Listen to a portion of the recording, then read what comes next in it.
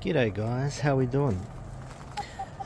Filming from a new location today. Finally made our way to the new place in Brisbane. It's a bit of an overcast day here. It's been a very long time since I've been in a humid place, and I've really forgotten the effect of what living in humidity is like, the warmth and the humidity and the consistent sweating and things like that. But it does of course allow us to grow some beautiful tropical fruits, and of course much easier than we do in Canberra. Now I can't take credit for the majority of the fruits in this house so far, seeing as though I never planted any of them. But this is kind of the yard that I've got to work with now that I'm moving here, and we'll do a very quick tour of the property and some of my thoughts about what my plans are in the future. We'll have a look at how the figs are doing and how they've gone across the move across from Canberra. We'll taste any ripe figs that might be there, and we'll just kind of have a look and explore the property together as I continue to unpack. And I've really just started to unpack things as we go. I've only put a single tree of my own in the ground at the moment. That's this one here. This is a black pepper plant, and burying that plant in, I noticed that we have at this property a really kind of heavy, dense red clay at the property, so that's something I'm going to have to work with. And when I start thinking about digging things up and planting things in the ground, that's something I'm going to have to take into consideration. A lot of plants like avocados, for instance, don't like heavy clay soils. Heavy clay soils can cause a whole heap of different problems, and they can be really, really hard to dig into as well. But let's have a look through the property. We've got a lemonade planted by the previous owners, and I'm actually thinking about putting another citrus or two in this little spot that's kind of adjacent to this lemonade, because I've got so many plants and not enough space to put them in. We've got some papayas growing. I'm not sure whether this is a male or a female. It looks like it might be a female by the looks of those flowers in there. Property has in place a black mulberry up the back. I do like mulberries. I think they can take up a lot of space, and I might take that out and put something more interesting in than a mulberry, although I do like the flavour of mulberries. There's a mango already at the property. This is the previous owners called it a banana mango, so there's no flowers or mangoes on it, this one at the moment. I'm not sure when the flowering season will be, but I'll keep an eye on that as things go. There's a little guava tree down here already at the property. So guavas grow particularly well in Queensland. You can see there's a few guavas on that already, which I'll look forward to trying once they become ripe. Whole heap of staghorns and elkhorns in here, and all the tropical trees. It's just such a different look to Canberra. Just the tropics, to me, the plants that just feel more interesting, more vibrant and dynamic, and I really love the look, but this humidity is going to take a little bit to overcome. We have up the back there, you can see over the top of this hedge, some bananas. There are apparently ladyfinger bananas already in the ground, so looking forward to trying some of those.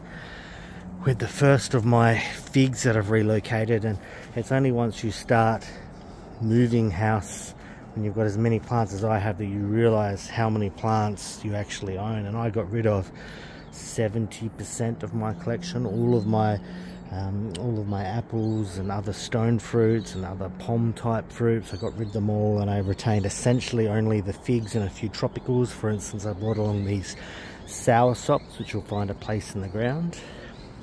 I brought along my bananas.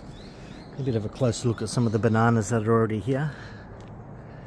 So these are apparently ladyfinger bananas.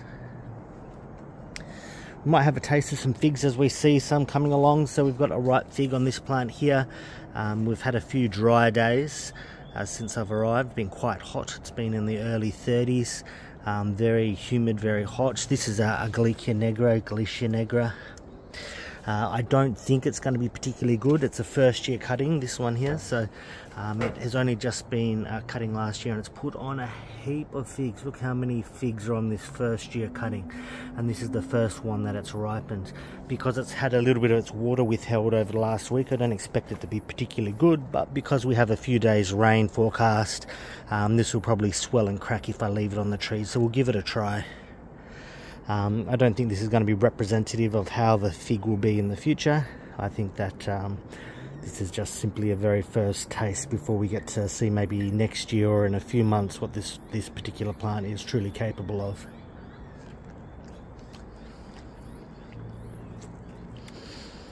Having said that, it's a very nice fig. A little bit watery. I think it's already taken a bit of the rain from earlier today. Got a nice berry flavour. It's a very thick, meaty fig. Nice figgy flavour, crunchy seeds. Quite a good fig actually. I'm surprised by that. So that's the Galacia Negra.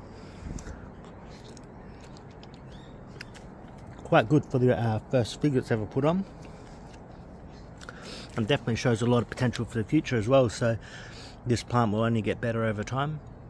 And look how many figs I can expect to get off this tiny little tree. But let's keep going. Curry plant came with me. We'll put that in the garden. Elderberry I brought with me. In this garden we have some pineapples. It looks like there's a pineapple down here that's ready to be picked. Now I don't know much about growing pineapples. I've never grown them, but apparently when they flop sideways like this one and looks quite yellow like this one, you should basically be able to snap it off.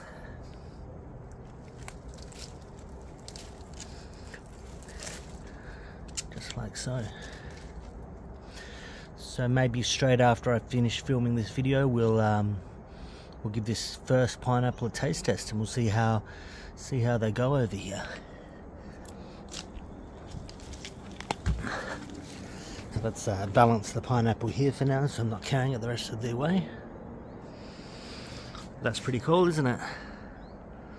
First pineapple from the garden. I didn't plant this one, but still, it's still going to be a treat for me, that's for sure. Another pawpaw. This looks like a male, so you need a male and a female papaya to get fruits off these plants. And now here we have where I'm storing the majority of my plants at the moment. We have all the figs that I've got, and the citrus that I've brought across, various like this Wampy, another subtropical, with a persimmon looking a little bit sad at the moment. All through here, all of these figs that are being stored. A lot of plants I brought over. I noticed another ripe-ish fig over here that we may as well give a crack for the same reasons we tried the Galacia Negra. So this is a green fig. Green Ischia is this particular fig.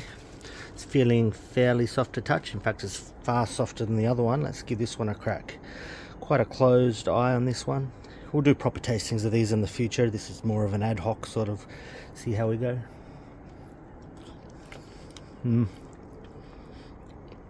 That's a very decent fig. Potentially even overripe. I can taste a slight overripeness in there. It's much sweeter than the last one we tried. Doesn't really have any berry flavors. Very nice fig though. A lot of honey in that fig. Very decent fig.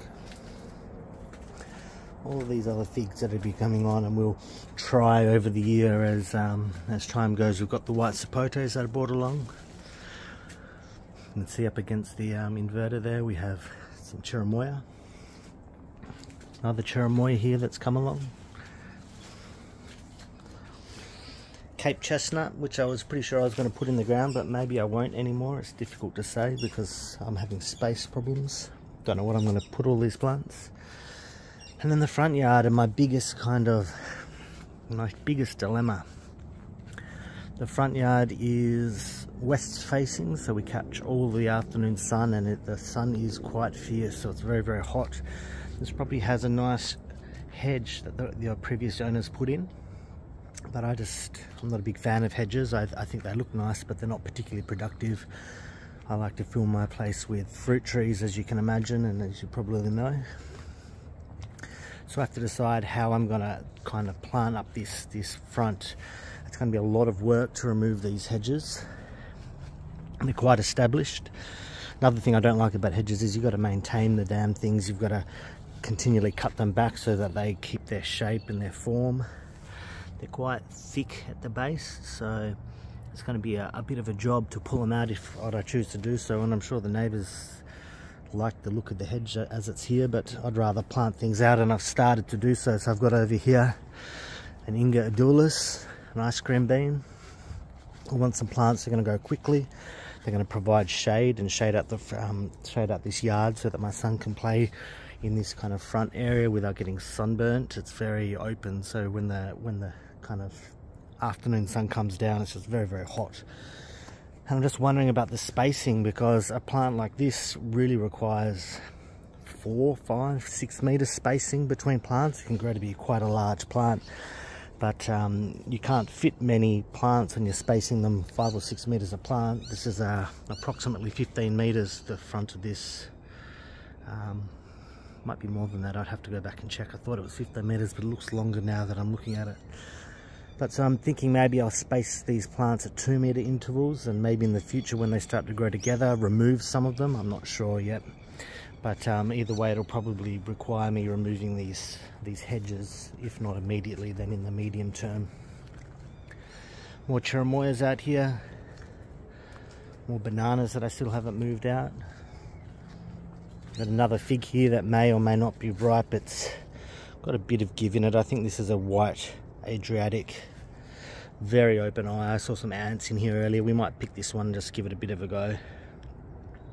Again, with the rain that's coming over the next couple of days, it might turn out that these will split or sour if they are left out, especially with an eye of that size, and especially if ants are kind of entering the plant.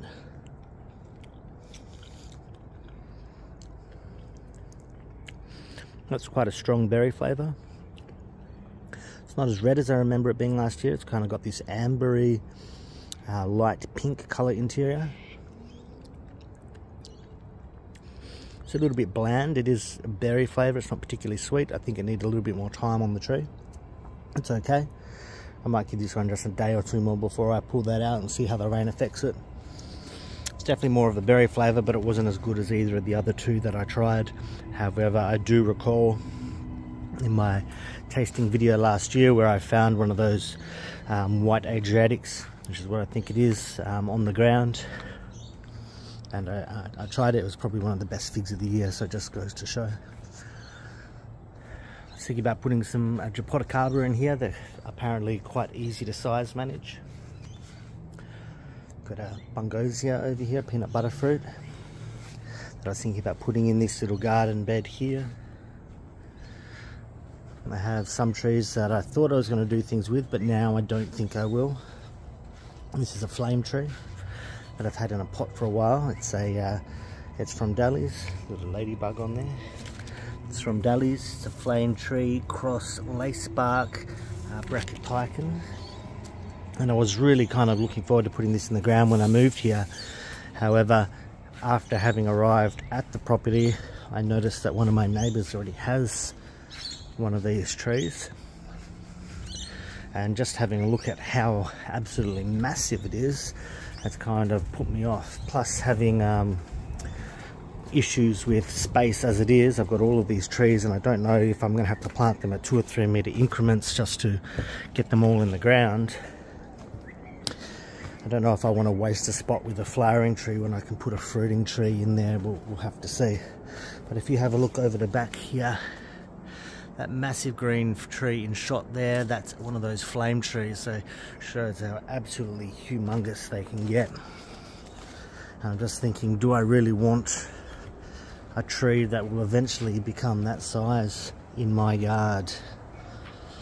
Maybe if it was a fruiting tree I would. Look at the size of that. That's a big tree. And so maybe I'll forego that one, or try to keep it in a pot, or maybe some other solution. I don't know just yet. Lots of little spaces I can fill. This is an east facing side of the property, so obviously in the afternoon it gets shaded out by the house. So lots of little shady undergrowth spots that I can put some shade loving plants in. All of this undergrowth under here, I can put some little tropicals in and maybe clear some of the trees over time to give it a little bit more light as they grow up through it. Avocados are a good one that do like a bit of shade, especially when they're young. And I was wondering if this little spot here might be good for an avocado. Maybe that's approximately 1 to 2 meters from the fence there. Big path here so that it can grow into, and as it grows up and gets quite big, it should catch that afternoon sun over here, but be protected in the mornings whilst it establishes itself. So I think this little spot here might be where I plant an avocado. Through this undergrowth down here, it's quite thick. I don't know if there's going to be enough light for me to plant in here. I might have to remove some plants from here to get some shade lovers in there where they can hopefully grow out through that kind of canopy eventually. We'll have to see. A few camellias at the property. Bougainvillea. Bougainvillea is another one I don't know what to do with. Bougainvillea is a very pretty plant. So it's got these beautiful flowers, but it is a climber. It's a hedging plant, and they do look particularly nice, but they have obviously those horrible thorns that you get on bougainvilleas. And as you go to kind of prune them down, especially as they get older, those thorns quickly become a pain in the ass. And it is in a fairly premium position where I could rip that bougainvillea out potentially and put some more productive fruiting plants in there. I just haven't decided, when the old owners obviously have gone through so much work to set up the property as they have in a way that really kind of comes together quite nicely. I'm reluctant to pull things out, but at the same time I have my own visions and thoughts that I'd like to kind of do. Anyway guys, I know I've prattled on for a bit in this video. It's really just a hello again video. We'll get back on track and look at some more of these figs in depth over the next couple of weeks as they undoubtedly starting to ripen. As I get more of a plan for that front yard, these sourshops are probably going to go in there. I'll come back and we'll have a chat about that and see how they go over time. And yeah, in the meantime, catch you all from Brisbane next time. See you later.